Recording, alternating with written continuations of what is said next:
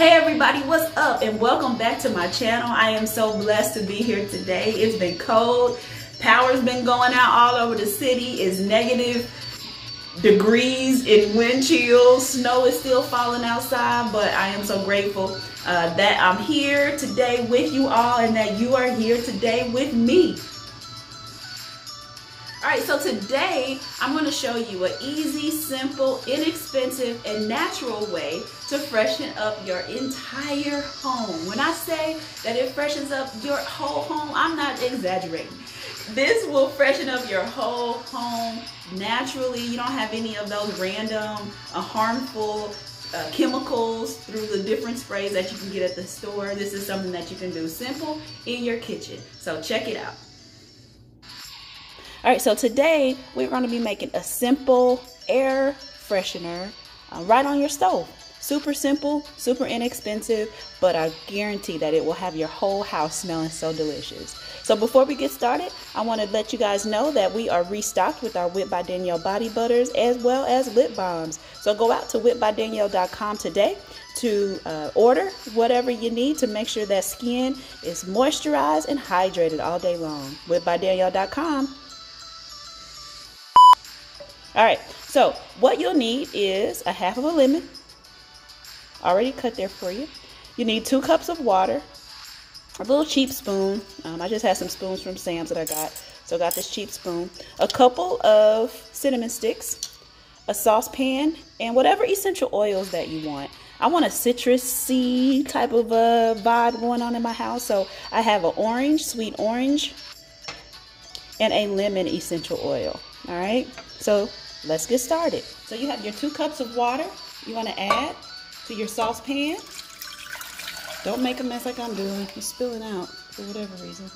All right, and then you want to add your lemon. I like to squeeze my lemon before I add the whole thing. Oh, and remember to take the stickers off of your lemon. That'd be important. It doesn't matter about the seeds, right?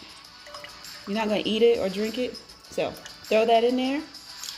You got your 2 sticks, cinnamon sticks. And then what we're going to do is turn our eye on high at first. So we're going to let that come to a boil. All right, so as that's working, we're going to add our essential oils. So just about 10 drops of lemon or so. And about the same amount of orange I'm putting in there. I'm not measuring anything. It's not going on anybody's body, or you're not eating it or digesting it. So you can be as liberal as you want to with the oils. Oils are expensive, so you just want to make sure that you don't go overboard. You want to gently mix this together. You can already smell it already. It smells so good. All right. Now we're going to let it boil. So give it about 5 minutes and we'll be back and show you all of the great steam that's going to create the aroma in your home.